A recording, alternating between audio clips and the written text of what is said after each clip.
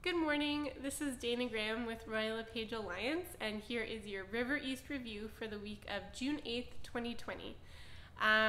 This week there are 13 active listings on the market, so that number is slowly decreasing, which means it's definitely a seller's market. Listings are being sold and they can't come on the market quick enough.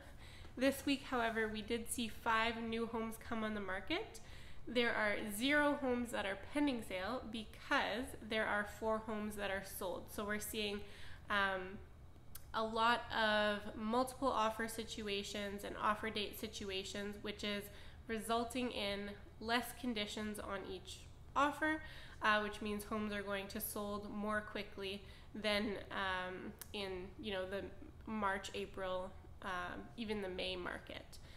The average price for sold homes this week was $397,000 or $258 per square foot, and the average days on market is 13 days. So that's a little bit skewed because when properties have an offer date, usually it comes on the market and the offer date is a week later, so it's guaranteed to be on the market for 7 days.